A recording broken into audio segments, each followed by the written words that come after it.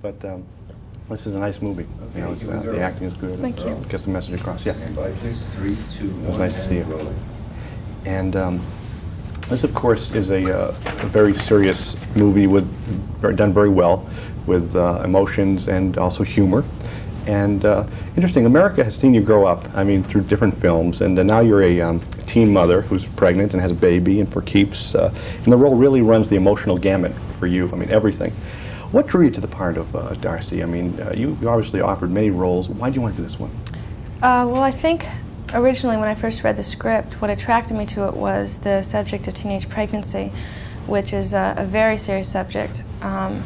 It's gotten very out of hand in our society, more so than any other country. And I really felt like there weren't that many projects being done on this subject, on television or in films, especially in films, though. Mm-hmm. And whenever there was anything done on teenage pregnancy, it was usually a documentary on film, you know, that showed on television, and it was so depressing that I didn't really feel like it was reaching anybody. I mean, it wasn't even reaching me, you know. Mm-hmm. It just gets so depressing that you don't really want to deal with it, you know, but it's a subject that needs to be dealt with and discussed. And so I felt like this was an interesting approach to that subject. You know, it had a lot of humor and a lot of romance, but it still, you know, managed to paint a pretty realistic picture about what it can be like. And we see you in this role, and as I say, it does have a number of emotions which you emote on screen. How much of Darcy is in Molly and vice versa? Well, I think it's very much a character. You know, I'm different from all the characters I play. Of course, a lot of myself creeps into those characters. I mean, when you grow up your entire life doing certain things, having certain characteristics, talking a certain way, it's sort of hard to get rid of all that when you play a character. So I'm sure that there's a lot of Molly in every character that I play, certain things that people can recognize from role to role to role, you know. But this character in particular was so different from me. I mean, obviously I've never gone through that experience of having a baby or a husband or anything like that. And she's also grown up in a much different environment than I have. You know, she only had one mother, and in a small town. She isn't an actress, so right. Obviously there's a difference there. So I would say it's pretty different than myself. And with this film dealing with such a serious subject of teen pregnancy, with a nice balance, as we say, with drama and humor, walking away from the experience after finishing it, how did this experience color your perception, your ideas about teen pregnancy? Mm-hmm.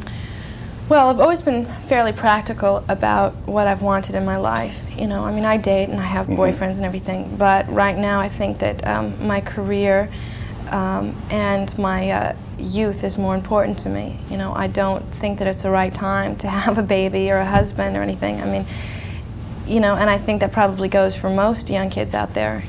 But I don't know because I can't speak for other people. But certainly after doing this film and dealing with a baby day in and day out, and strangely enough, a lot of the mothers of these babies that we used, there was about, I don't know the exact number, probably about 12, because we had the one baby and then a whole bunch of standby babies. But a lot of the mothers of these kids were teenage parents, so it was really interesting for me to observe them and talk to them. And I mean, it was like I'd walk off the set and I was still in the movie. You know, it was really interesting. And I certainly realized what an enormous responsibility that it is to have a baby.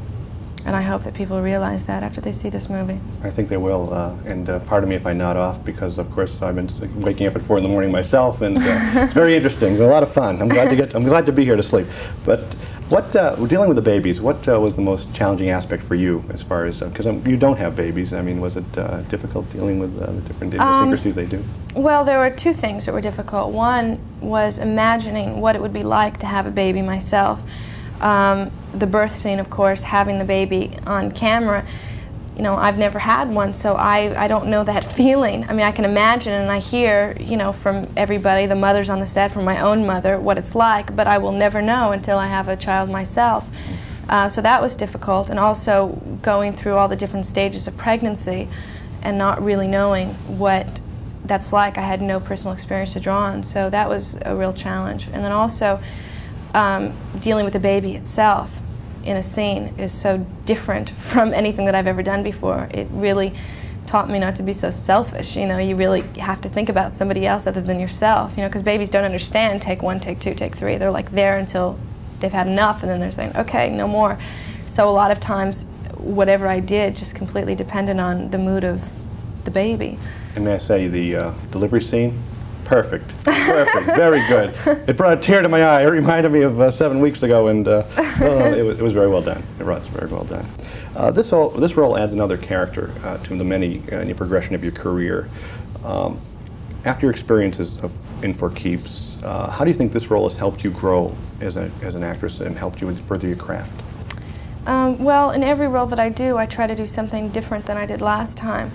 That's the main thing for me. I mean, obviously the material has to be good, and I'm concerned about who's directing and who's, you know, doing the film. But most importantly, the role has to be challenging for me in some way. I feel like I'm cheating myself and everybody else out there if I sort of just sleepwalk through, you know, my work. It's very important for me to do something different and to offer something different of myself. So that's what I continue to do with each role. And we see you in different roles playing, you know, diverse characters. Let's find out away from the set for a second. If we were to take the camera crew with us today, with Molly, one day off the set, what would we come back with when we came back to the editing room? What would an average day in the life of Molly be like? Well, that pretty much depends on whether or not I'd be working. You know, when I'm working, I'm very concentrated and have crazy hours. And I don't really do anything except work. You know, I don't really have time to do anything except work and sleep and work and sleep. When I'm not working, it's usually just hanging out with my friends and my family and shopping, you know, for whatever, clothes, my house, books, reading, you know, just, I guess, fairly boring, normal things. Right, right.